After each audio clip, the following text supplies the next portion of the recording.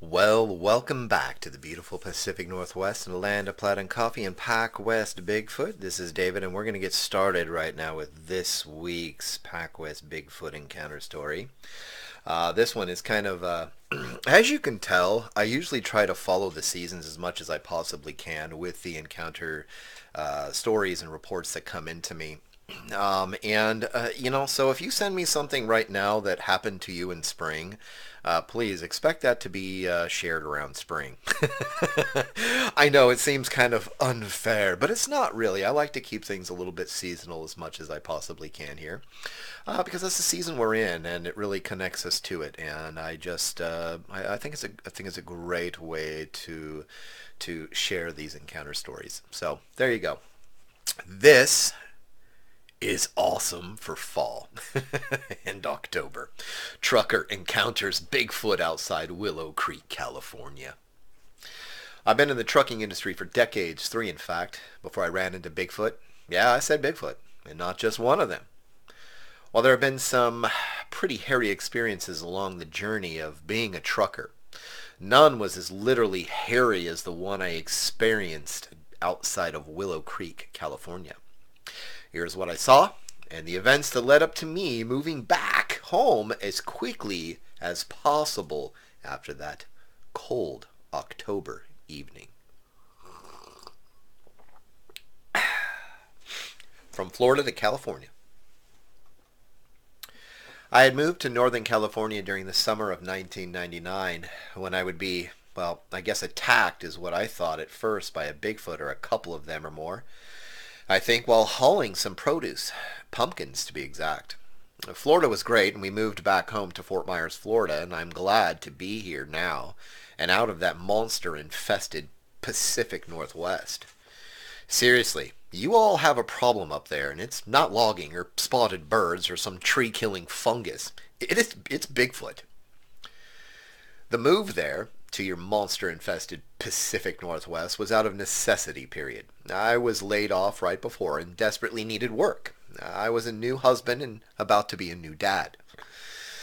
So with a few calls, I was able to land a great job opportunity in Northern California hauling produce and such for a very large grocery chain up there.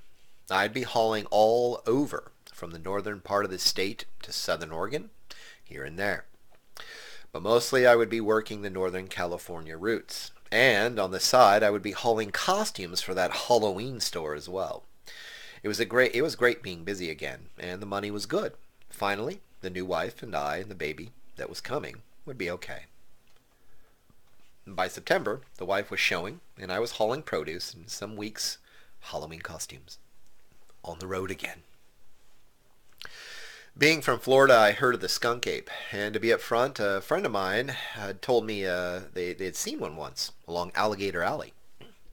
She and her husband were truck drivers as well and were working that week on some deliveries for Winn-Dixie quite a few years back. They had been traveling the old highway when they saw a tall, almost dark black, but somewhat skinny, they'd say, skunk ape creature cross the road one early evening.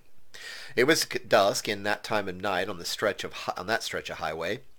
It was pretty quiet, sparse traffic for the most part, they told me. But there it was, larger than life. It darted about 50 yards or less in front of them, actually making her husband apply the brakes just in case. It was fast, and she said it had to be at least a head taller than the hood of their truck, and they had a semi just like mine. Anyway, I'd heard of Bigfoot and a skunk ape, and believed what they said they saw. So yeah, I was a believer, and today, I for dang sure believe, because I not only saw one, but I was basically attacked by 2 or more at least. No, not physically attacked. I think they wanted my goods, what was in the truck, and they wanted me to stay put so they could take it. It was pumpkins that week. That is what I was hauling. And it was an open-air trailer that I hauled them in. You know, the trailers with sideboards. I simply backed up, hitched it on, and took off. There were other types of trailers for hauling produce like that by then, but this particular farm was old school for sure, so it was the open-air trailer for me. I would haul from Central California, with 2 stops that week, one in Willow Creek, the other in a small town called Eugene, Oregon. I decided to start with Eugene, Oregon and work my way back home. It was the smartest idea, actually, but one that I would consider, well, maybe fate, I suppose, or whatever you want to call it. Who knows? What I do know is that I got the scare of my life that night, one that had me off the road for about a week after the fact, and sticking to spending nights on the road at truck stops or a local Walmart, and then from then on out. Not once did I pull off and sleep along any minor highway ever after that night while I lived out here, or there, northbound. I got up early that day and headed out of Redding, where I lived, and hooked up with the supplier I was hauling for. Once I was loaded up and secure, off I went. I would travel back up. It would not be a long jaunt, trucker time. That would be about 6 or so hours, give or take. The I-5 pass into Oregon was long and steep, and cold even during the still somewhat early autumn. But I would plan on the delivery that day and head down to Willow Creek that afternoon, stopping to rest for a night halfway in between, or further if I could hack it. I made really good time. I was in Eugene about 5.5 hours later. They unloaded, and even I pitched in, and I was back on the road in an hour or so. I decided I would drive back down I-5 and take 96 and cut over and back down into California and onto Willow Creek. That was the plan. Southbound. So I was trucking on. This is really worth mentioning, and actually left a rather weird feeling in me later on when I looked back on the whole day and evening. But while I was driving, there was an AM radio station at the time playing some old recorded episodes of a guy named Art Bell and his Coast to Coast AM show. The subject that night, well, my late afternoon actually, was like shapeshifters, I believe, natives, and how Bigfoot or Sasquatch fit into these legends. For me, it was just pure entertainment. That kept my mind on the road.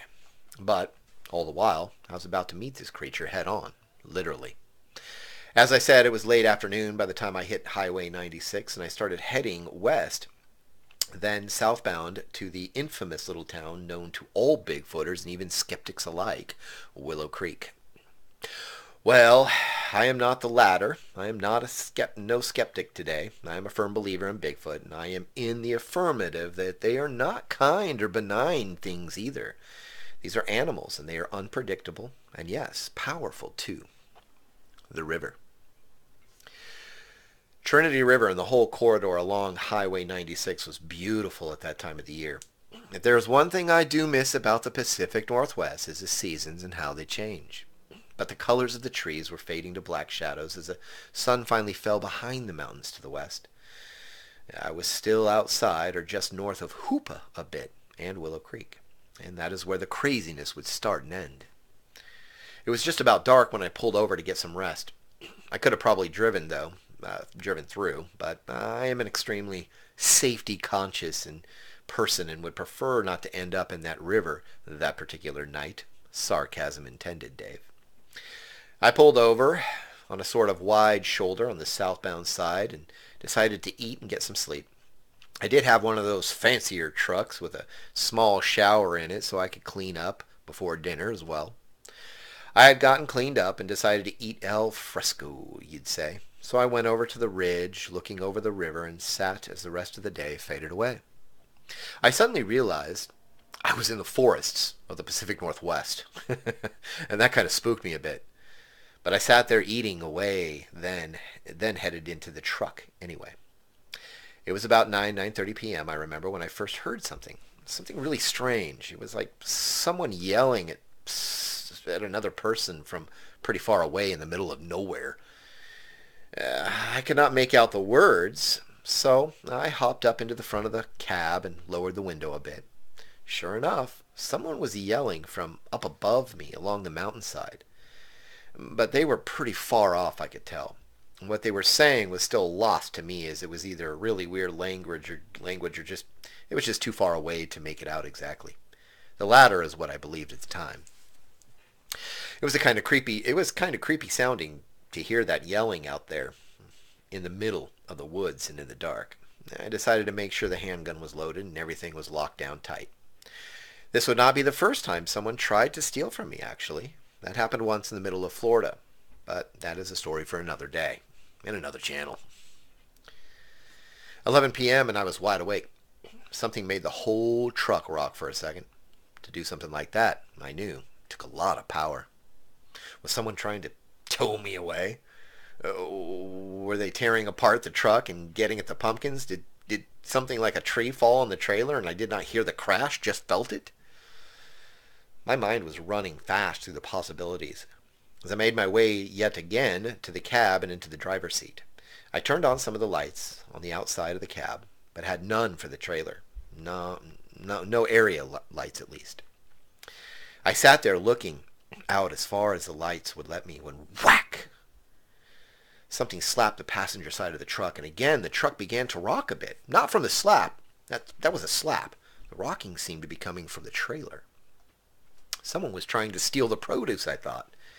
Immediately I called into the local police department, highway patrol. That was what you always did first. Unfortunately, they were pretty far away. It would take a half an hour, they said, at least to be on scene.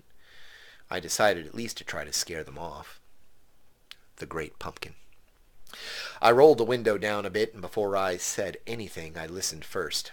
I could hear mumbling, voices, you could say, and movement from the back of the truck. I could not make out the words still, but I heard them. And it was more than one person, as one would answer back from the opposite side of the truck. I yelled out that I was armed and getting out of the truck. I also made a bit of a fib and said I've shot someone before and would not hesitate again. Funny looking back on it now, but I did. The mumbling or talking stopped abruptly. The movement seemed to actually move off across the road instead of just stopping altogether. Maybe that scared them and they thought better of it and ran off, I thought. Yeah, no. Instead, they simply moved into the shadows a bit deeper, waiting to see what or who I was, I suppose, and see if I would stick around. I opened the door, stepped down, and kept the gun pointed down and no finger on the trigger. I practice gun safety like every other law-abiding citizen who owns one, of course. But I am, today, and was then, not afraid to use it. I just had no reason until that night. I took the flashlight in the other hand, turned it on, and saw pumpkins everywhere, smashed on the ground and smeared all over the place. However, I saw some on the road. It was as if they were dropped there. They were not damaged at all that I could see. Not those ones, at least. I pointed the light up the hillside across the road, and that was when I freaked out. Red eyes, not one pair, but several pair, were looking down in my direction. The scream came so loud that I lost all sense of everything. I hit my knees at that sound, and in response, well, be honest, I pulled the trigger. Hey, I thought some crazy animal was about to strike. Bang! I heard yet another scream. I was not sure if I hit it, and that was the reason, or it was now mad or scared itself at the noise I had caused. Either way, there was more screaming, and it grew louder and louder until I just couldn't take it anymore. I got up and ran back to the cab of the truck. No sooner did I get in and lock the doors did I see what would change me for a very long time. It was a Bigfoot. Well, I saw two, but there were at least three out there, maybe more. It was standing there, head and shoulders above the hood of my semi-truck, if you could believe it. In the light, its face seemed really dark, menacing, and the black holes for eyes were just adding to its freakish, monster-like features. It was covered in hair from what I could tell, except around the eyes a bit and the forehead. This was all wrinkled into an ugly-looking scowl of some kind. And its big teeth were showing, and I could hear this monster of a thing growling at me. However, that deformed ape-like look that some people report they have is pretty spot on. While I hate to remember that face, I do. And it looked like a deformed and almost psychotic-looking gorilla.